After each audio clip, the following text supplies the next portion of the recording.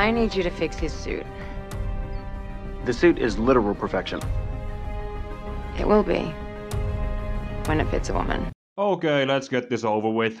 I have been talking about making this video here and there in my other videos, so best just to take care of it so I can move on to other projects. Let's start with the history of the character in question. For those of who don't know, the identity of Batwoman was created in 1956 in the aftermath of the attacks on comics in the early 1950s as the first of several characters that would make up the Batman family.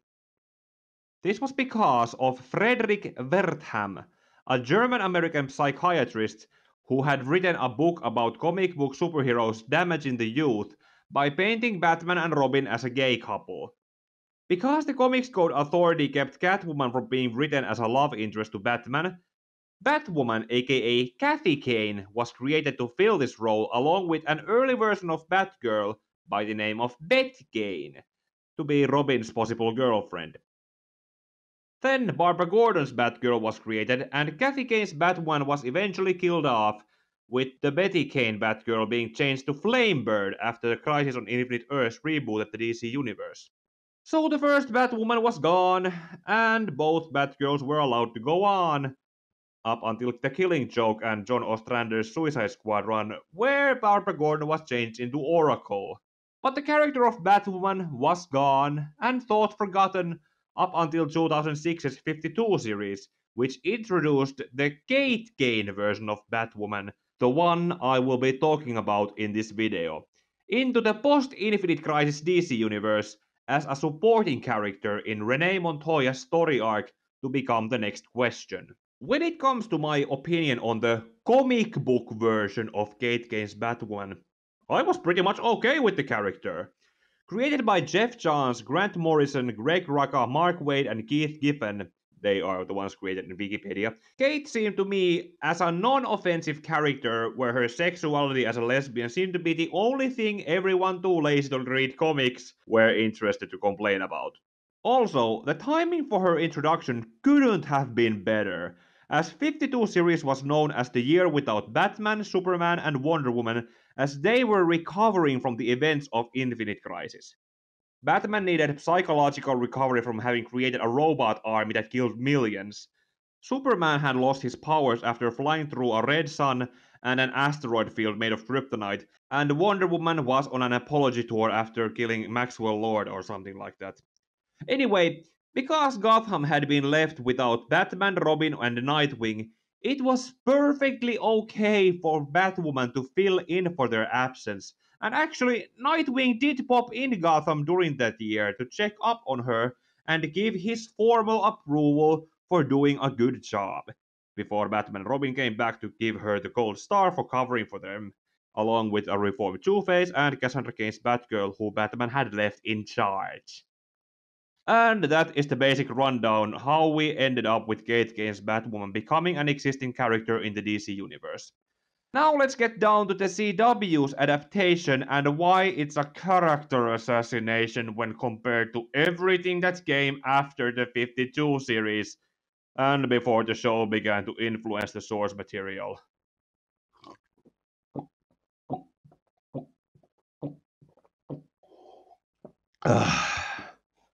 When Batwoman was first announced to be making her entrance to the CW Arrowverse, or just the CWverse as it's officially called now, I questioned the circumstances in which she would come to be. As I brought up in the ongoing character history, Batwoman is a supporting character who is supposed to exist alongside the Batman family, but so far the CWverse had not made any references to Batman's existence in the universe of the CW shows. It was explained in the Elseworlds event of 2018 that Batman had existed in hiding but was now gone, with Batwoman having taken over protecting Gotham from him. That was the first red flag. More red flags rose up with the first trailers giving the viewing audience a glimpse of what the show was going to be about, especially when they showed that the character of Kate Kane would become Batwoman by finding her cousin Bruce Wayne's Batman equipment and fixing them to fit her. This was a huge red flag for both comic book readers and casual audiences, as it automatically painted Kate Kane as someone who stole someone else's stuff and declared them her own, whereas in the comics, Batwoman Elegy to be exact, it was shown that she had her own equipment built along with her own Batcave instead. Speaking of Elegy, that comic book storyline was said to be the basis of the first season.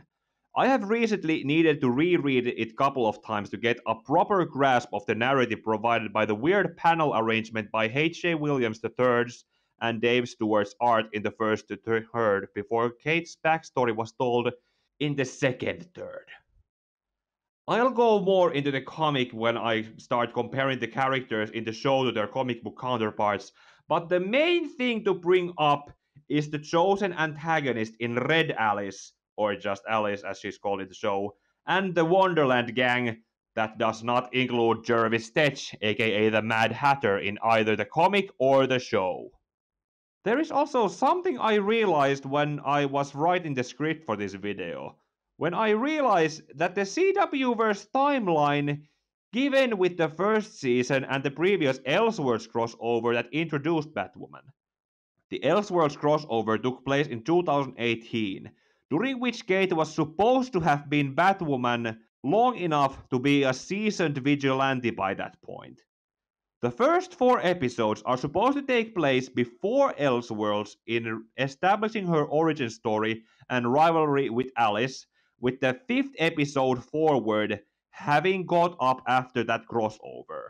However, I looked and didn't find any good streamlining the timeline to 2019 with the other CW-verse shows, meaning that the first 8 episodes before the Crisis on Infinite Earths crossover are supposed to be spread out to an over year-long time span instead of going week to week as I saw them when I sat down to watch the show from HBO Nordic. Here, look at this graph I drew. Episodes 1 through 8 are supposed to be set in 2018, and episode 9 forward, which is the second part of the Crisis on Infinite Earths crossover, is set in December 2019, and then 2020 for the rest of the season.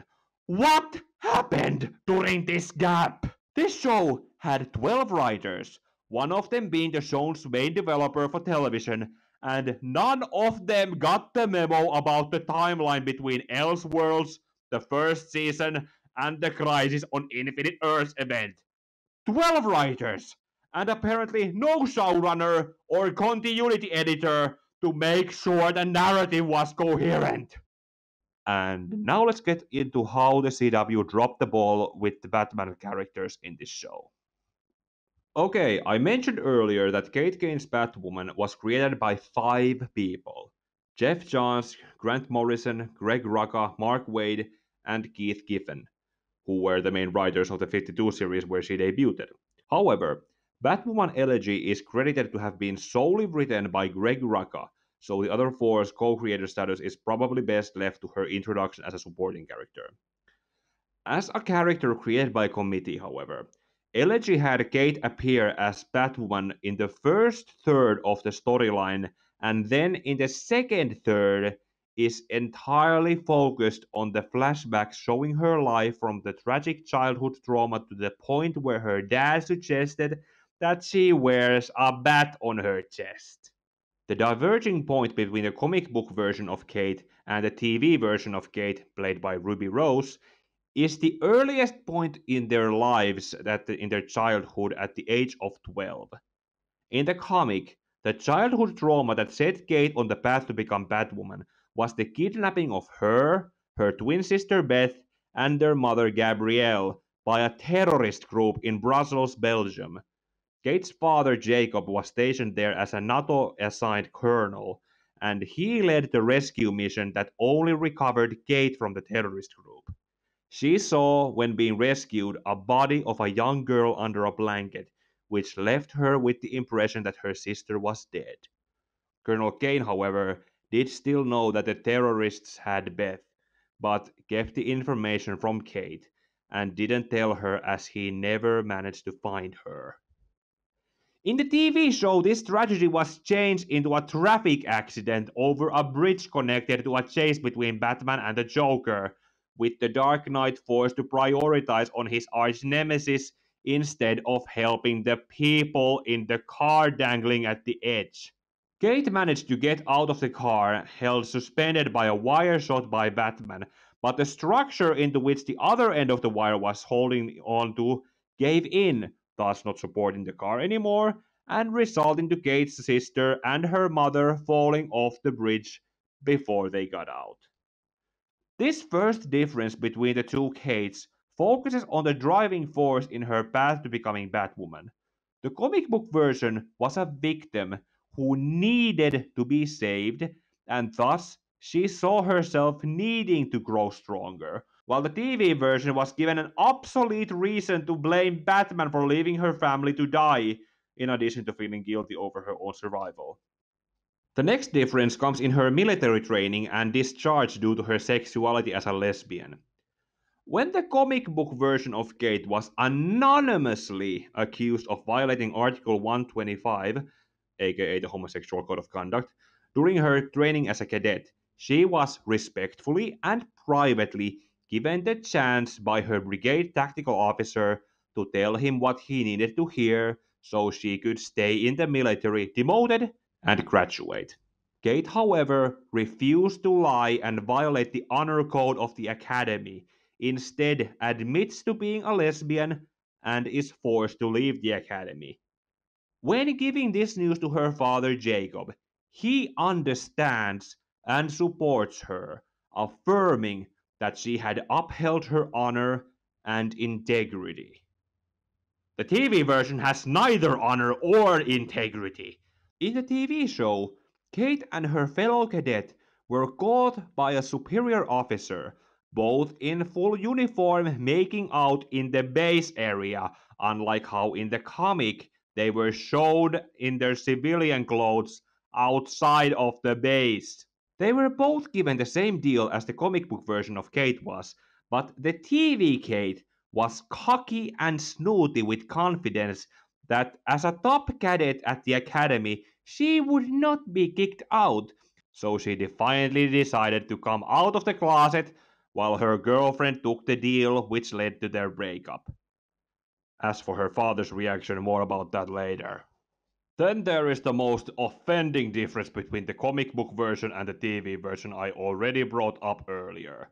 How the TV version of Kate stumbles her way into the Bat Bunker, I'm going to call it that because it's located under the Wayne Enterprises building and not under the Wayne Manor, so it's not Batcave, and tells Lucius Fox's son to fix the, quote, literal perfection batsuit, unquote, to be able to fit a woman so it can be perfect in Kate's mind.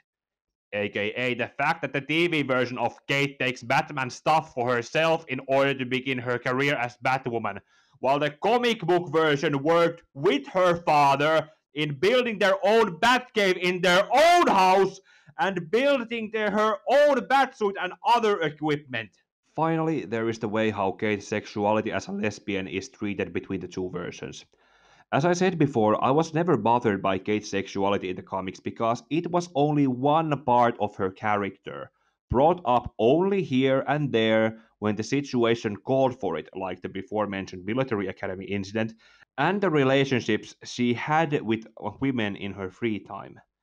But in the show, Kate's sexuality is dragged front and center almost every time as if to remind an Alzheimer patient so they don't forget.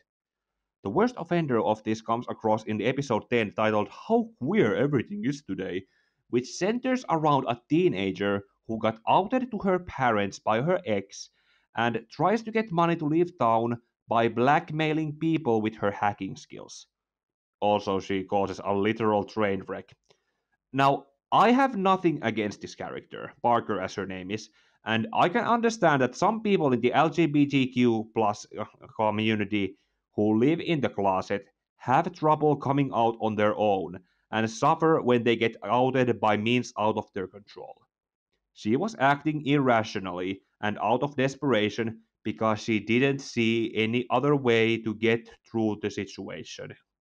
It is how Batwoman, both the show and the character, handle the situation that is the problem by using Parker's situation and sexuality as an excuse of letting her go free like a dog from a wicket without making her face any consequences from her actions. Her life got hard because she was outed. Yes, cool motive, but she still committed crimes and almost got a train full of people killed. She should be reprimanded by a court of law, not absolved and let go free for being gay. It comes across as a conflicting message when she is told to be oppressed for her sexuality while also having the privilege of not facing any consequences because of her sexuality.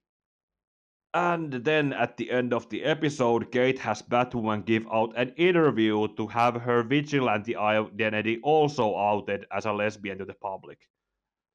I'll get into why this is stupid later, but so far I think I have given enough comparative examples in how the main character of the CW's Batwoman was adapted badly when compared to the source material. And now to the supporting characters. Luke Fox, aka Batwing, was not in Elegy or 52, as he was created in 2013 during the new 52, and didn't work with Batwoman until James Tyvion IV's Detective Comics run, which I will talk about later. The difference between the comic version and the TV version, played by Camrys Johnson, is that the former was already a tech suit wearing vigilante working with the Batman family, and the latter is not during the entire 20 episode season showing any signs of becoming this. The only thing that they have in common is their name and who their father is. Luke's only reason for being in this show is to be the Alfred surrogate. Oh, and Lucius Fox is dead, by the way. General Jacob Kane. It is probably for the lack of imagination and attempting to copy Quentin Lance from Arrow's early seasons that Kate's father, Jacob Kane, played by Douglas Scott, is no longer a United States general working with and supporting his daughter's vigilante activities, role which was given to Luke, as I previously stated, but rather a commander of a private security force trying to take her out without knowing that Batwoman is his daughter, whereas in the comics it was Jacob's idea for Kate to wear a bat symbol on her costume to let people she came across to know whose side she was on. As for how the relationship as a father and daughter is portrayed, it's like it has been purposely made worse with him being overprotective and her being defiant. That pride his comic book counterpart had for his daughter after she got kicked out of the military academy, that is given to a completely different character. Sophie Moore, played by Megan Tandy, is a character with whom I need to give some credit to the TV show's writing team. Some, not a lot. Sophie in the comics was more of a one-time use character by being the cadet with whom Kate was caught violating the homosexual conduct. The difference between the two versions is that the comic book version was not accused along with Kate, meaning that she got to graduate and go to have a military career outside of Kate's life. And the TV version was caught with Kate, meaning that she was given the same deal Kate was, took it by lying about being gay, and went to become Jacob Kane's second in command in his security firm, while also being married to another male security agent. When I said that I need to give the show some credit, it's not for much, and I also pretty much need to take it right back. The credit goes to taking a one-time use character and properly extending her story from her single appearance, but all of that is done at the expense of Kate's relationship with her father. That pride and praise that Jacob gave Kate when she came home from the academy, it's given to Sophie instead. Mary Hamilton, played by Nicole Kang, is someone I originally assumed to be an original character created for the show, But apparently, she does indeed have a comic book counterpart in Flamebird, aka that pre-Barbara Gordon Batgirl I mentioned when recapping the character history for Batwoman at the beginning of the video. Meaning that I will be taking back what I said about her in my first Stargirl review, about her being a replacement character for someone else. She was probably the only supporting character I didn't find annoying or frustrating most of the time, probably as she was the token not gay female character, so I might have even found her attractive. In retrospect, however, just like with Luke's case, I saw no hints towards her walking towards becoming Flamebird, other than her learning Kate's secret and trying to eventually convince her to let her work with her, like at the end of Elegy. Julia Pennyworth. I don't know what I should say about this character, other than that some news outlets like the Marisu got into a hissy fit over the casting of Christina Wolf, a blonde Caucasian woman, when the most recent version of the character from Scott Snyder's Batman Eternal miniseries was portrayed as biracial. I did not very much care about this, as I had a much bigger beef with the fact that she was the closest link to the MIA Batman through her father Alfred, but nowhere in the episode she appeared in didn't she mention where her father was during everything that was happening. I need to say this right out of the gate. Rachel Skarsten is one of the best actors they hired for this show, and that unfortunately is a two-headed sword. When you have too much of a good thing, that good thing ends up cannibalizing the rest of the show. I'm serious. Alice is too much overused and ends up taking screen time from other villains' development used in the show, and because her status as an at-large criminal needs to be justified somehow. Unfortunately, that somehow is her being born as Beth Kane, Kate's twin sister, and that makes Batwoman emotionally compromised in apprehending her, which means that she keeps letting her go in every episode they face off. This would not have been a problem if the writers had had enough restraint to keep the reveal of her identity up until episode 3 or 4, which would have been as long as it took in Elegy for Alice to tell Batwoman that they both have their father's eyes. And that was during their third encounter, after Batwoman had been shown competently treating Alice as a criminal instead of as her sister. I also find it forced that the military-grade security firm, along with the GCPD, is unable to catch the nerfed version of the Wonderland gang led by Alice, that again does not include Mad Hatter as brains.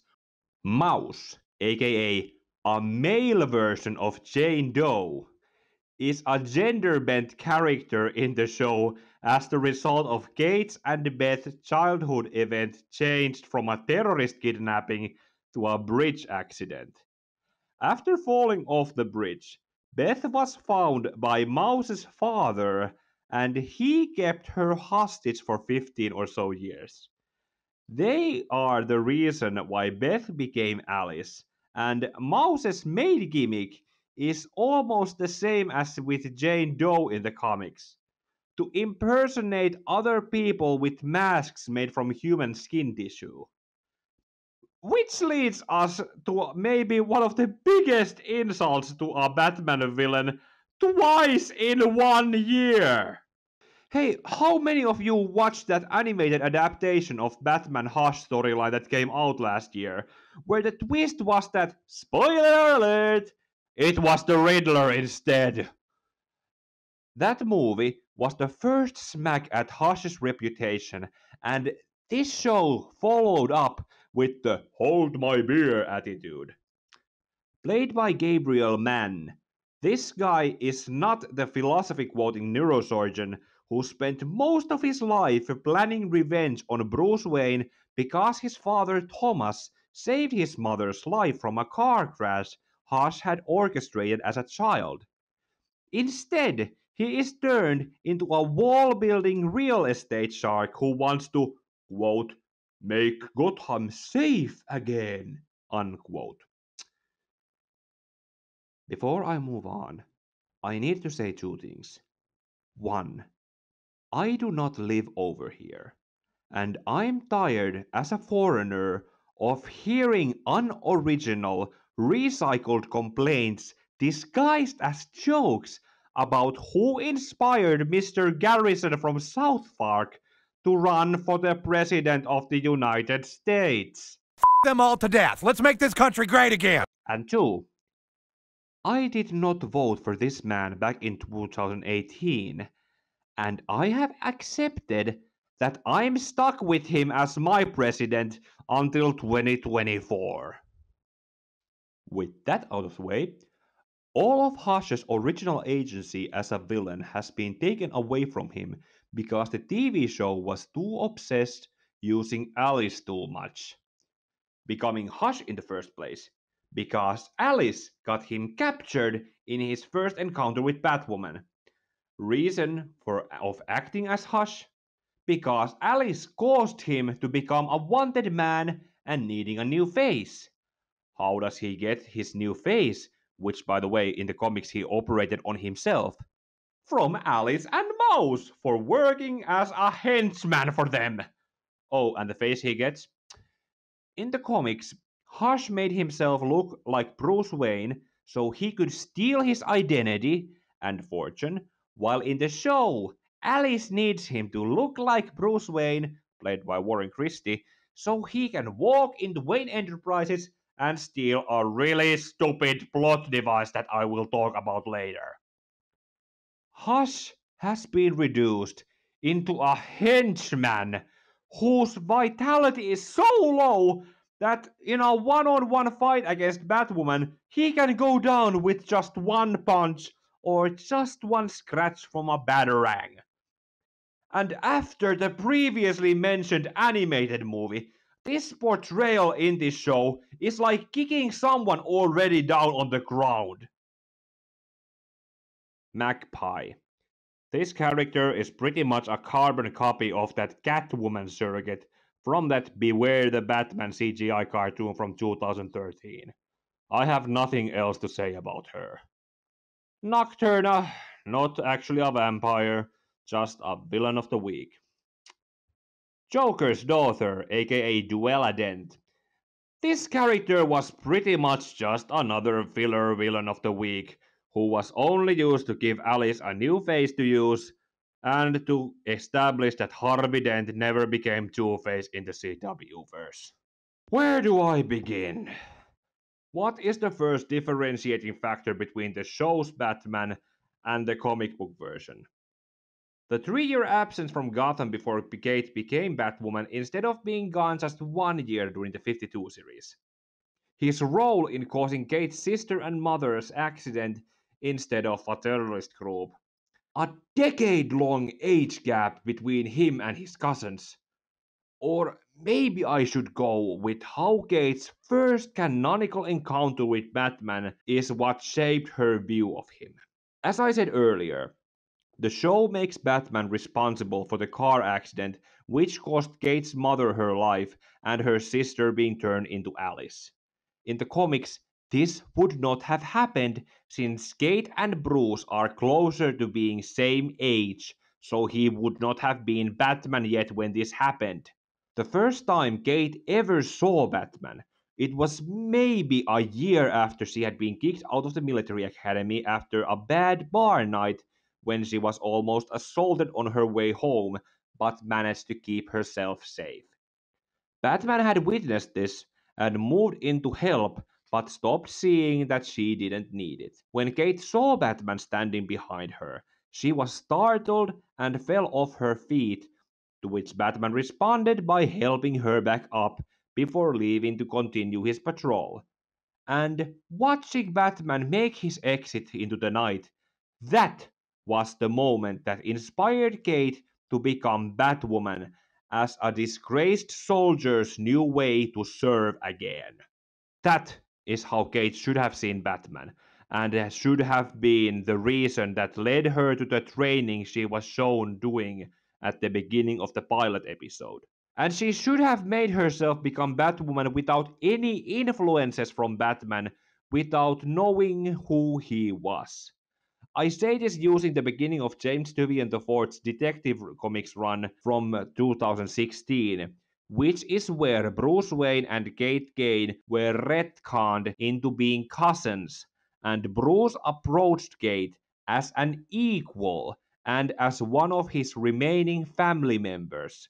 I saw this as a positive development at the time, as it showed Bruce moving away from his childhood trauma and developing as a character by opening up to his life outside of his vigilante activities. Anyway, prior to this point, Kate was essentially her own self-made vigilante, even when she had gotten help from her father, who worked independently outside of the Batman family. And by Tyvion IV's Detective Comics run, Batman had come to see her as worthy of being brought into the family as an equal. Not better or worse, but as an equal. Which leads us to a great big smack on the face. I did not like or enjoy the CW's Crisis on Infinite Earths crossover. At best, it was pretty much just fan service with returning actors from old DC shows and movies for nostalgia's sake. And at worst, those actors were pretty much just showing up so we could see their characters be killed off. Burt Ward's Dick Grayson from the 1966 Batman show. Dead and gone. Ashley Scott's Helena Wayne from the 2013 Birds of Prey TV show. Dead and gone. Tom Wellings and Erica Durance's Clark Kent and Lois Lane from Smallville. Give it a few minutes after their scenes are over, and they will be dead and gone. John Wesley Shipp's Barry Allen from the 1990s Flash TV show. He just shows up so Grant Gustin's special needs Flash doesn't have to die. But the most insulting thing the crossover did was giving Kevin Conroy, the most defining Batman voice actor, have an on-screen live-action role. Oh my god! As an elderly Bruce Wayne who is just there to be killed off. Oh shit! Now, I can understand why Kevin Conroy's screen time was limited. He is a voice actor, and he himself has confessed that when doing his Batman performance, he just closes his eyes and channels his emotions when reading his lines. That is not how on-screen actors work, and he also said that he needed at-set coaching from the other actors so he could portray his character with what he was given. That is alright, and otherwise I understand these limitations. But what I did not understand or cannot accept is the material he was given to work with. Essentially, what Kevin Conroy was made to portray was the equivalent of an evil Batman originating from the dark multiverse. He was built up to being one of the greatest paragons to save the multiverse, but then he was just revealed to be a broken man both mentally and physically, who had killed his world Superman for reasons worse than in Batman v Superman. Has the power to wipe out the entire human race, and if we believe there's even a 1% chance that he is our enemy, we have to take it as an absolute certainty. Clark always said yes to anyone with a badge or a flag. He gave them too much power. Was waiting to die after failing in his life's mission, and is then killed off in an unbelievably lazy way, being shoved into the Batcomputer's desktop and electrocuted because technology plus body harness when added force equals death via electricity. I know that after Brandon Routh was revealed to be shown as a Kingdom Come inspired Superman, the expectations were high for Kevin Conroy to be shown as the Kingdom Come inspired Batman, which he kind of was since he had a similar body harness, but we should have seen that it was not in the budget. What was in the budget was having him be an evil Batman that Batwoman could kill, take his place as a paragon, and self-validate herself to be better than all the versions of her cousin. What a waste of a beloved voice actor. Robin, or Nightwing, does not make an appearance, but a mention is made of him to prove he does indeed exist. Arrowverse.fandom.com also has an article to confirm that the character should be out there, but it is possible that Crisis on Infinite Earths retconned him away. That being said, I find this kind of reference by mention to be insulting, because it is essentially an empty promise of, we know what you want, and we can confirm that they are out there, but nah, we are not going to use them. Enjoy this small fan service. Yes, yes, yes. Oh my god. The political agenda, for the lack of better words, is best embodied in Rachel Maddow's, whoever she is, I don't know, character. This is not Vesper Fairchild. The only thing they got close to her comic book counterpart is that she was a radio talk show host, and after that, the writing team just gave her character to Rachel Maddows. Is she some useless political activist celebrity over there in the US? So they can have a bad commentator criticizing Batwoman's actions and romanticize them to Batman in a seriously tone-deaf way. I say tone-deaf because she makes Batman of the past sound like Adam West type celebrity who walked among the citizens as the bright knight of Gotham instead of the dark knight detective who was feared by the criminal element. Like, for example, after Batwoman gives the interview where she comes out of the closet, Sophie's old-fashioned mother comes to tell her still in the closet daughter that she found Batman better, or cuter, because he supported / represented old-fashioned values that Batwoman does not, completely ignoring the fact that Batman would be hated for all the collateral damage his war against Gotham's criminals caused. I believe from everything said on her radio show to be more from real world fans who have read comics or watched the movies instead of coming from actual Gothamites who have lived through Batman's decade and a half in the CW verse, and whose worst day in their life would be when they came across Batman. What makes the use of this character even more insulting is that Vesper Fairchild was killed off in the comics by the women in refrigerators trope, and instead of properly utilizing her alive in live action, she was pretty much just Weekend at Bernie's around as a mouthpiece. And then there is poor Slam Bradley, whose comic book counterpart is an old man and a hard-boiled detective story protagonist like Jussi Vares, who is changed into a male model moonlighting as a police officer. Police officer who, at the wrong place at the wrong time, rescues Batwoman from an incoming projectile, and that alone makes everyone in Gotham think the two have an affair. These ramifications are only shown from Kate's point of view, not Slam's, and that is why Batwoman had to come out of the closet in a tabloid interview. It's not like a secret identity is supposed to be secret so that no one knows about it and it can remain as a secret identity. That is why it was stupid.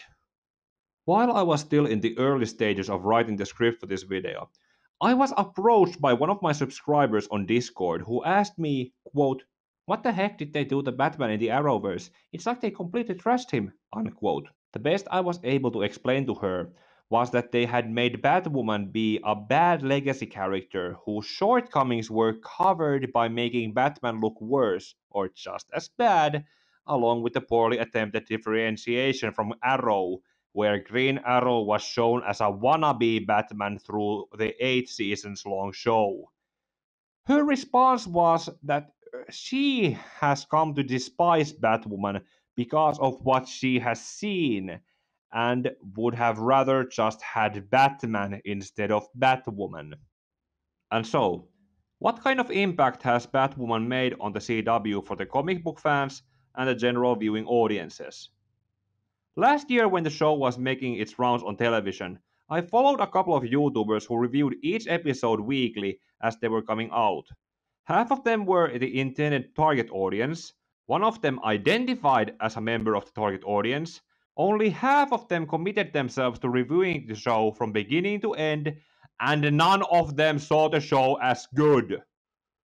The ones best brought up were ThoriasUnlimited, with whom I had a small one-sided feud last summer when reviewing Stargirl, and who was very dramatic in explaining how bad the show was, and JLongbone, who clearly knew who most of the characters were, and could barely contain her enjoyment laughing at how bad the show was.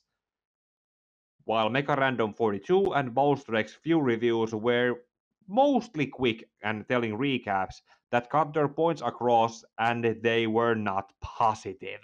That brings us to why I decided to make this video in the first place. The CW's Batwoman is a character assassination on the entire Batwoman IP, done via the method best described as, if it's not broken, then don't try to fix it. Elegy had a perfect blueprint on how to tell Batwoman's story, but the CW decided to make unnecessary changes to it, which has led us to this situation where everyone now hates, despises, and overall laughs at the character. I wanted to bring attention to the source material and how the CW dropped the ball with it, instead of making yet another "this show sucks and I hate it blah blah blah" video. Just like the Birds of Prey IP with the Birds of Prey and the unnecessary long subtitle including Harley Quinn movie, the Batwoman IP will now forever be tied to this TV show and not to the source material that made the characters successful enough to be adapted for television. If you have been knowledgeable at all of the IP before the TV show, you are now required to make an effort to say, I like Batwoman, the comic book character, in order to not come out liking the bad TV show. In the end, the great tragedy of CW's Batwoman was that it did not get its chance to end properly. Because in the spring of 2020, our world was hit by a pandemic that forced a lot of television and movie productions to halt, Batwoman being one of them. I have suspected ever since Arrow decided to kill someone off in its 4th season, and decided at the 11th hour for that to be Black Canary, that the CW's does not plan how to end their seasons at the start with, and I suspect the same was the case with Batwoman. They did not plan how to end this first season and what to do with Kate, Alice, Hush, or anyone else until the very end, and the casting of Warren Christie's Hush's Bruce Wayne face must have been a late add-on. If it was not, then Christie would have been in the show as Batman in the pilot episode's flashbacks instead of being portrayed by a stunt actor, or be used as Batman more presently in the ways I brought up from Elegy, but no. Batwoman's first season ended to a cliffhanger of Kate accepting that she could never reach out to her father Jacob to work with her as Batwoman, and Alice giving Hush his Bruce Wayne face from the comics so he can walk into the Wayne Enterprises building and steal kryptonite to, and I'm not making this up, use as a weapon to, I'm dead serious here, kill Batwoman! Not Superman or Supergirl, but Batwoman, because apparently kryptonite is needed to penetrate the Batsuit! Whose fanfiction was this? Jerry Sandy and Kelly Larson. Which one of you came up with this bullshit in the episode that you both wrote?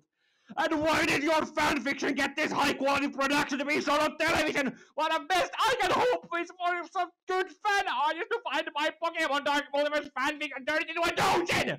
Anyway, when I sat down to watch Batwoman from HBO Nordic, the implication from the narrative was that it must have been written as they went on, and that was what led to its downfall. Along with the fact that the main lead, Ruby Rose, decided to leave the show, and now Batwoman is due for Javicia Leslie to have been cast as a new character, Ryan Wilder, to take Kate Kane's place as Batwoman. I have no idea who Javicia Leslie is, but I know that the character named Ryan Wilder does not exist in the comics. So the soft reboot or reset that will be happening on season 2 might as well be its own separate TV show that has nothing to do with Batwoman. After all this, all I can see in the CW's Batwoman is a lot of wasted potential and character assassinations done for the sake of right as we go narrative, and Batwoman's IP in the same waste bin as the Birds of Prey IP after Harley Quinn hijacked them in the movie that came out in February. I also understand why a lot of YouTube personalities such as MechaRandom42, ThoriasUnlimited, and Heels vs Babyface were against Stargirl at the beginning of summer, after they had to suffer through all of this. But at least Stargirl had her original creator in Jeff Johns, keeping it from being corrupted by bad writers and passive activists led by personal and individual politics. What I mean by that is just go watch Stargirl instead of any of the CW's formerly branded Arrowverse shows. Stargirl was done better as both an adaptation from the comic and as a TV show on its own. Also, feel free to go look up the 52 series and Batwoman elegy for what the CW's Batwoman could have been instead of what it became. Now I want to go do something more positive, but before I leave to do any of that, don't forget to like, comment, share, and subscribe, and may your heart be your guiding key.